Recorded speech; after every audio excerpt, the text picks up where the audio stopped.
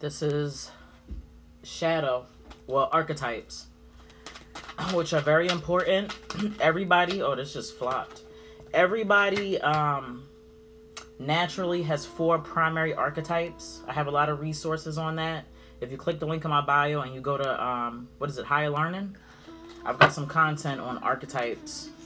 But we operate primarily with 4, everybody on the planet, and then we have 8 that we were born with. It's kind of like our birth chart, but it's called a chart of origin as far as the archetypes that surrounded you at the time that you were born. And then those 8 can be interchangeable as we move on with time. As you grow older, at any given time, those 8 archetypes can change up. So we're going to pull and see what archetype that we have to focus, you know, on under this full moon.